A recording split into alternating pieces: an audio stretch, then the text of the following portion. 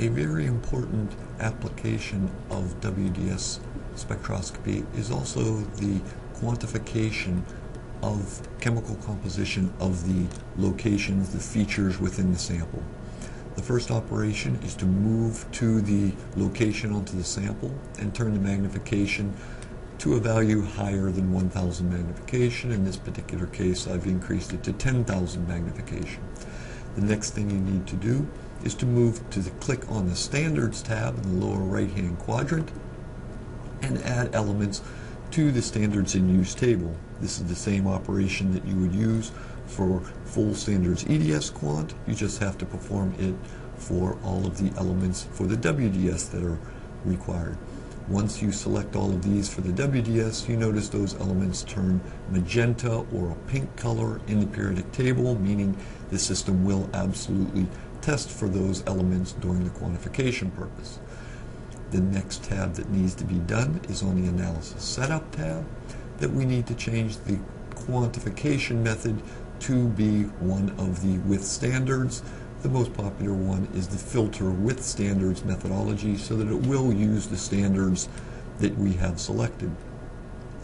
The next thing that we need to verify is on the Processing tab that we now want to perform quantification, and once we click on the quantification, the WDS peak identification disables, because the WDS can only perform the peak ID or the quantification. It cannot do both, so we want to do the quantification. So that is a new selection that is needed for the WDS analyses. The next thing we would like to do is go to the WDS setup and select the elements that are necessary that we want to perform the quantification on. It is possible to set these elements from the periodic table, but we can also select them from this large table to make sure that the system will analyze these elements with the WDS. So that is the setup that is required for this. There is one last setup, which is actually the most important setup, which is in the acquisition properties, that we enable this checkbox for the WDS. Acquire WDS elements simultaneously for quantitative analysis. So whenever the EDS acquisition starts, it notes that this checkbox is enabled, and so it enables and begins the WDS subset portion of the system, and it starts to acquire the WDS parameters. So we hit OK on that. Once everything else is set up, we have the auto alignment button on in the WDS setup, so it will automatically align, and we just hit go on the EDS acquisition. So now it starts to perform. For visualization and feedback purposes, we can go to the WDS tool and see what it is performing over there, and we can go to the WDS acquisition. And so now the WDS is performing. The first thing it does is it performs an auto alignment procedure using the highest intensity peak at the highest energy that the algorithm has determined, in this particular case the nickel K. It then populates all of the elements that it will perform the WDS analysis for and lists those in the WDS acquisition status in the lower left-hand quadrant.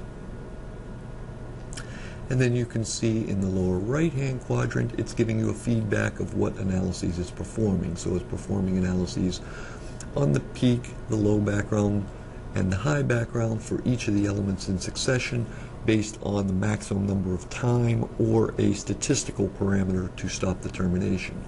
So now it is working on the cobalt element. It completes the cobalt element, updates it in the lower left-hand quadrant, proceeds on to the next element, in this particular case nickel. You notice it has sorted the elements in a very orderly method for the elements in the left-hand quadrant, that it's staying on the lift crystal, then it moves to the PET, then the TAP, to minimize the amount of motion that is needed for the spectrometer, so that it moves and performs all of the motions on one crystal from low energy to high energy, and then goes on to each of the subsequent diffractors. Is on the yttrium, very low amplitude intensity on the yttrium. You can see the rate meter is very low values. So it must go for a longer acquisition time based on statistics. And now on the peak for the yttrium, it is still a very low amplitude at this particular time. The WDS performs acquisitions on the peak for a given amount of time, and then it performs the acquisitions on each of the low energy background and the high energy background at 1/2 of the amount of time that the peak time is. So for instance, the peak time is 30 seconds, the low background is 15, the high background is 15. Then it does a linear interpolation of those two values and doubles it, and then subtracts off the background intensity from the primary intensity to get the net intensity.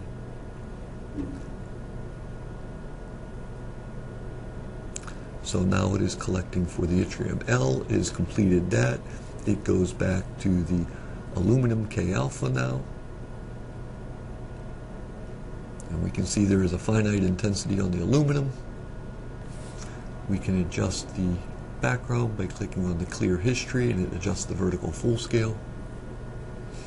And the WDS is completed, and we can go over to the quantitative results.